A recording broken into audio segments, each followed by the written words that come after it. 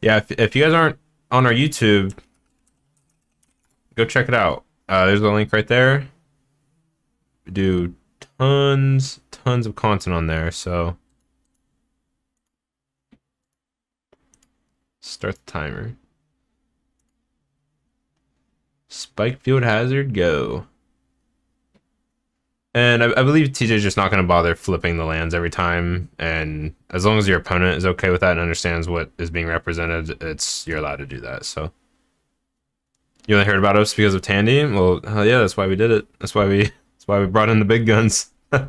Oh, this is scary. Turn 2 ritual. Is this just Manamorphose recross? I think it is. Manamorphose. Yep, recross the pass. So, you've never seen this deck. You said you don't know how it works, Wyatt, right? Nope. Alright. So the deck plays no lands at all. Okay. So keep that in mind while you read this card. Reveal cards from the top of your library until you reveal a land card. Put that card into play and put the rest on the bottom of your library in any order. So just stop right there. Do you know what that means happens? He just flips his deck over. He just flips his deck over and then it says any order. So now he just gets to put his cards in his deck in any order. Okay. What does it mean by clash with an opponent?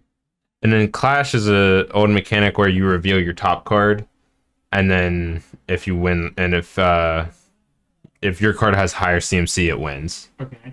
And so if you win the Clash, you get to put recross back in your hand. Okay. So that part, it's nice because he does get to arrange his deck. So he puts like Turn Timber Symbiosis on top of his deck, which is a 7-drop. So he normally wins, but. And then you get to decide with that top card what you do with it. Yeah. So he moves it to the bottom. And then normally you put a Reforge the Soul on top of your deck. So you will discard your hand and then draw 7 cards. And if it's on, you can miracle it off the top of your deck. So if it's your first draw for the turn, you can cast it for its miracle cost. So then you put a whole bunch of things that rituals into like an Iron Crag feat into a Charbelcher, and you just win the game. And Charbelcher is an artifact that's 4 mana and then 3 to activate, and it deals.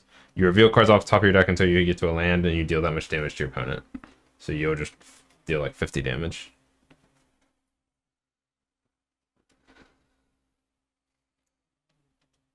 YouTube content is just good at this stream for anyone wondering. Prediction gambling. Oh yeah, we didn't do a prediction. It's kind of late to do one now. We'll just do it for the next game. Yeah, we can do it like game by game if you guys don't mind. A little late to do it for this game. Not looking good for Seth. Seth does have Force of Negation in his deck though, I believe. So I don't know if he has it in his hand though.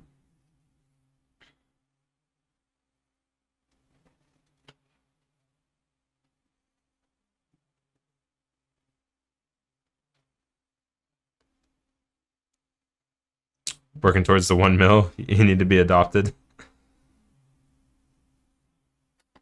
Ooh, ice on upkeep. That would be gross if Seth can do that. But it's possible TJ played around it because TJ's very good at playing around ice. With like you can play around ice with the way you do your fetch lands sometimes. Sorry. Isn't like ice in response you fetch that you really like? Yeah, like if you go to your turn 2 and you have 2 fetches in play, they can't ice you. Yeah. They can try. It will end badly for them.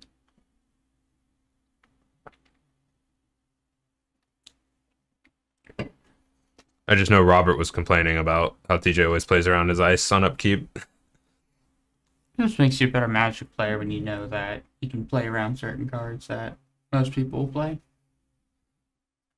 Yeah, I mean, that's always what I'd say separates like a good Magic player from a great Magic player. Is like a good Magic player knows how to play their deck well and stuff, but a great one actively is knowing what to play around at all times.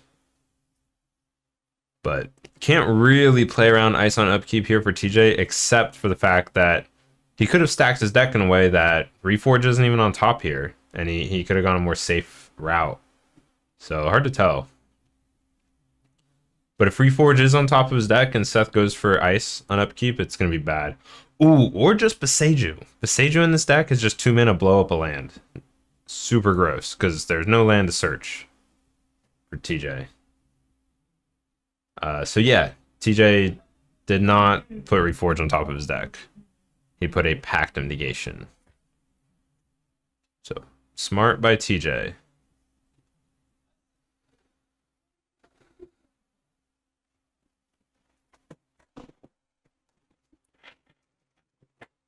Seth shocks and a Steam Vents. Oh, it'd help if I actually did this on the right thing. Alright, so now TJ's going for Reforge, Miracle Cost.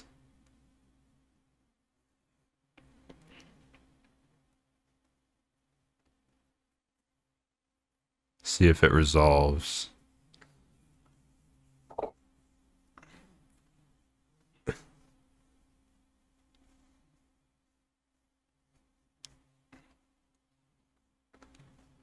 Don't see a force, so Outburst is the option here.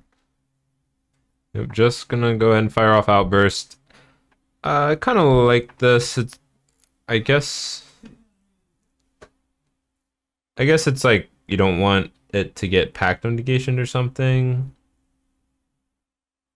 If that's, because he's about to like draw 7. Oh, it's in his hand right now. So because he's gonna discard his hand too, because the Reforge is symmetrical. So he's just firing it off now because. Okay, so he can get it out there and then. Yeah. And Seth knows he's probably dead here, but might as well make your Rhinos in case TJ messed up the pile somehow. Yeah, you never know if your opponent's gonna just do something and just not hit what they need to. So TJ's pile is Ritual. There's another land. Tap land.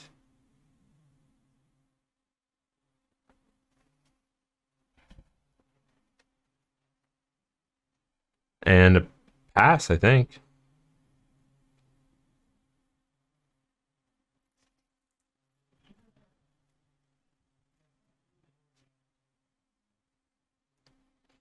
Seth suspends the Rhinos, plays a land.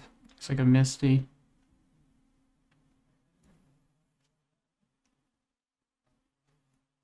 I see the Charbelcher in TJ's hand.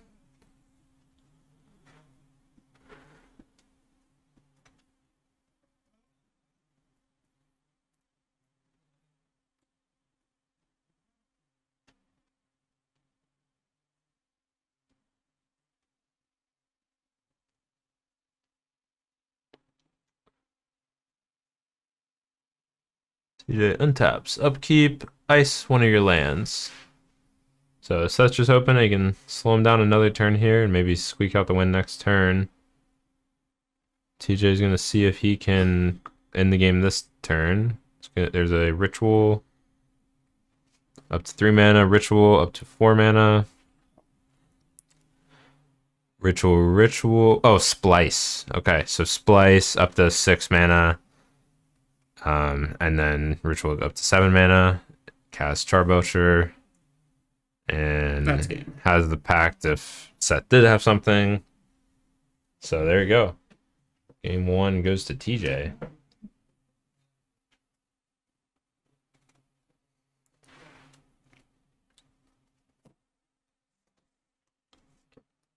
$17,500 points in the pot. 40. Right. Wow. Seth had to play his Boseiju, which Boseiju is just an insane spell to have in your hand here. So that must have been Seth's only other land in hand. Shocks in a breeding pool.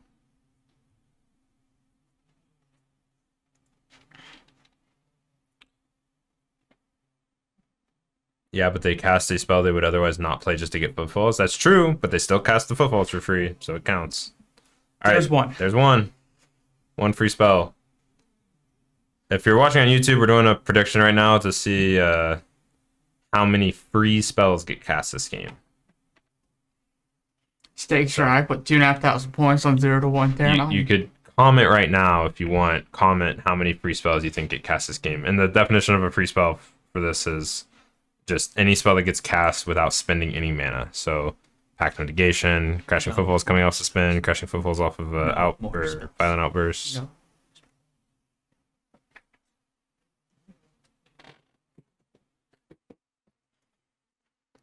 Just this game, for this game.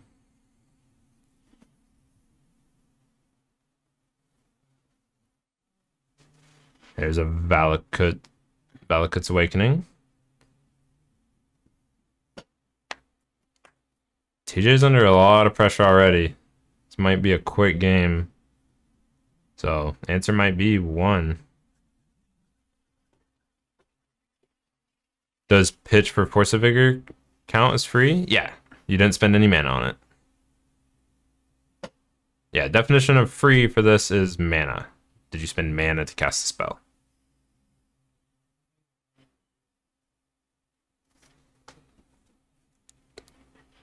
No more free spells. I want my points back. What's scary is, like, I don't quite see TJ's hand very well. He could literally just have the win. Like, he could just have it. You know what I mean? Could not, but he could. Gonna go for a recross the pass. Yeah, Ornithopter would count.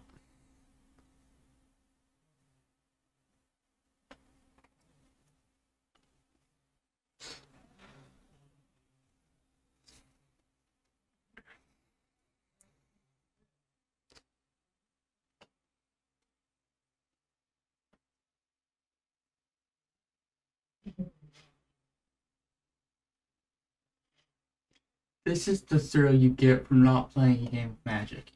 You have to watch people play and hope you get your stream points back. I mean, channel points make it fun. Yeah. And doing these type of predictions also makes it fun because it's like everybody has their different choices. yeah, it's not just based on win-loss. Like, Yeah. they used to not have multiple options for predictions. They used to only be 1 or 2, but now they have multiple. All right, so TJ, if he survives this next turn, he's not going to be able to shock in any more lands. Okay, I think TJ was just like, do you have something to kill me there? And then he just said, like, yeah, I got it. And then he said, that's game. Run it back.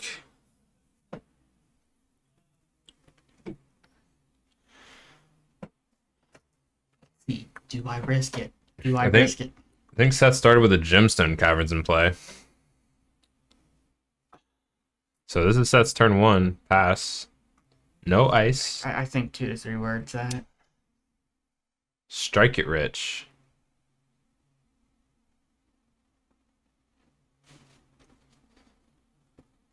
$5,000 points. 2 to 3 spells. Let's go. Ritual. Strike it rich. Make a treasure.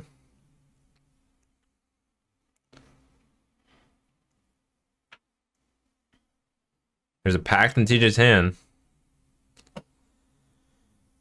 Recross. Making green. Off the treasure.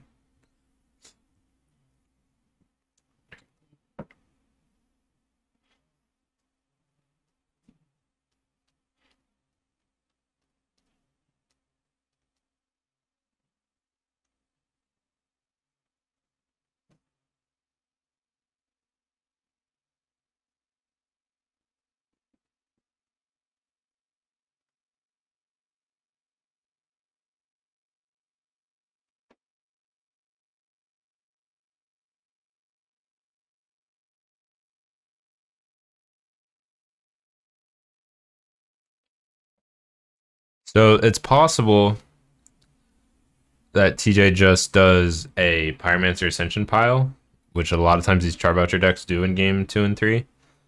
But it looks like TJ just getting the Charbelcher.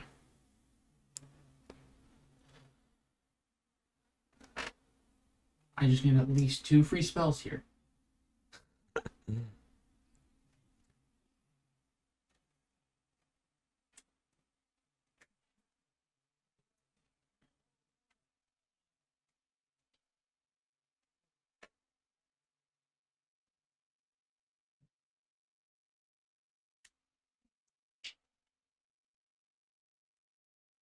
Yeah, I think you don't mess with Pyromancer Ascension here because you probably are a little bit scared of the card Force of Vigor.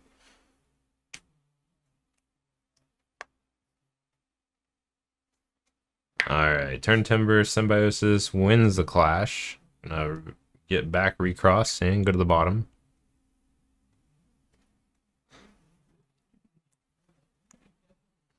Do the Clash cards have to go to the bottom, or no? I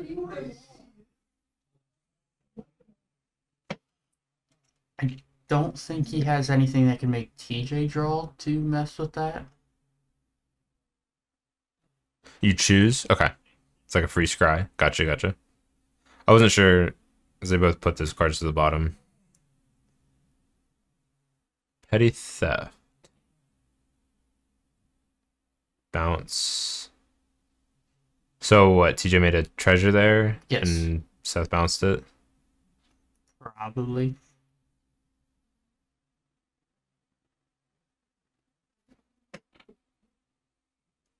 More free spells. More free spells. More free spells.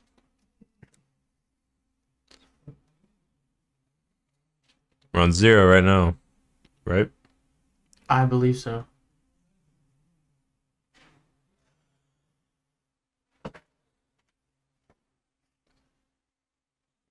TJ's at 17, by the way.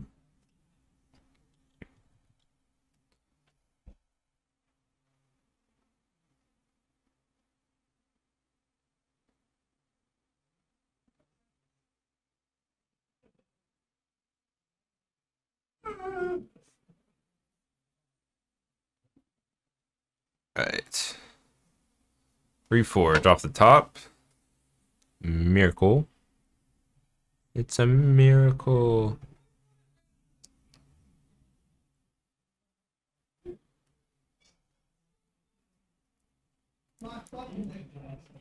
Yeah, you might have cracked the treasure and Seth just like put it in exile anyways. I'll ask real quick.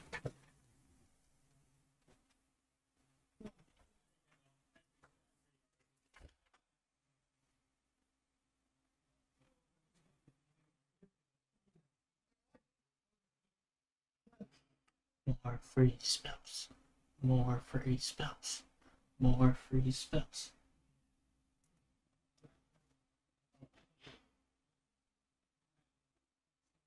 What are we counting as a free spell?